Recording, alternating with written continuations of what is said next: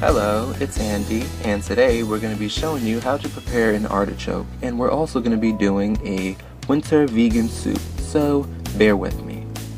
So as you can see, this is a raw artichoke. I already went off to cut off the head and I wrapped it and prepared it, but I didn't do it on camera, so I'll be throwing in some clips from Tasha Edwards from The Sweetest Vegan. She's awesome, subscribe to her. So she's cutting off the head of the artichoke, and also she'll be cutting off the stem. So she's opening up the artichoke. Now she's adding on some sea salt. The salt is optional. You can add any seasoning or spices. She's adding lemons. Now people say that they put on lemon to preserve the color of the artichoke, the green color. So that's why she did that. She's also going to be stuffing her artichoke with garlic cloves, which I went on to do off camera. And she'll be baking her artichoke. Now you can bake it or you can boil it. I'm going to be boiling mine, but you can like bake it for like 45 minutes. I boiled mine for like at least 35 minutes. And yeah, you eat the bottom half and it's really tasty. So we're going to start off with the winter soup. I'm just going to base my pot with some organic spring mix, and we're going to boil everything in together, even the artichoke. You're going to need a slice of onion, and all of this is optional. You can do whatever you want. Green plantains. This is the artichoke stem. Some people say that there's meat within the stem, so that's optional. Collard greens, tomatoes, radishes, cucumber,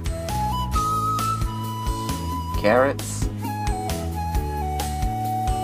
garlic, more garlic, I love garlic, cilantro, potatoes, Mcdougall style, and I don't know what that is. It looks like a baby green pepper, but it's pretty spicy. Green onions, and it's a veggie party. Throw it in there, tap it, shake it up, and I just realized that this pot is actually a little bit too small for what I wanted, so we're just going to transfer everything into a much bigger pot, because I love to eat a lot. That's right, I am not sharing. All of this is going down my stomach. All of it. This is for me. I'm greedy. No, I do share. But anyways.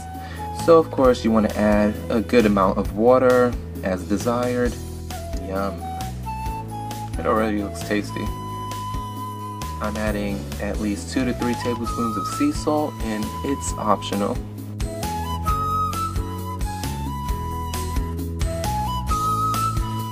So I'm just going to remove this onion that I threw in there earlier because I'm not a fan, so in the trash you go. The great thing about a veggie soup is that you don't need to add a lot of spices and flavoring, because all the veggies are the flavors. It's the foundation of flavoring. I mean, flavor comes from veggies.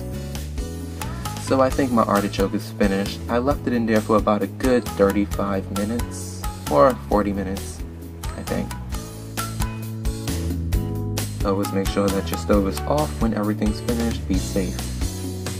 So here's a tip for a thicker consistency. If you mash down the potatoes, it actually makes the soup a lot thicker. Here's how to clean your artichoke. This is the string that I use. You can buy it at almost any local grocery store, but any strings will do. Now you don't have to use this method. I personally like to use this method just to keep the lemons in place, because the lemon does preserve that green color of the artichoke in the inside colors. So we're just going to remove all of that, and it is garbage. We're not going to be eating this. Not sure if the lemon gives it any flavor, but as you can see, I already went on to stuff my artichoke with garlic, and we're going to be removing the garlic as well, because we just don't need to eat that. There's no flavoring in there. All the flavor already transferred into the artichoke. Now we're going to be cleaning the inside of the artichoke using the scooping method. Now you're going to scoop in all of that stuff that's inside. It's like really, I don't know how to explain it, but it's really, if you eat that, your throat will be very, very irritated. So you do want to remove all of that fuzziness that's going on inside there. Yeah, make sure it's clean. You don't want to eat that. Trust me. Bad experience.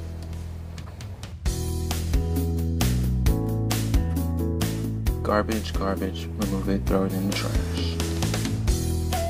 Now make sure your artichokes is clean.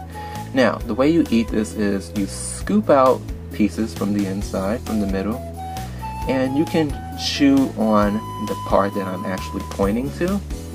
Now that's the edible part. The top piece is not edible. The lower parts of the artichoke is the parts where you do want to consume. And so now I present you with the final product, the artichoke itself.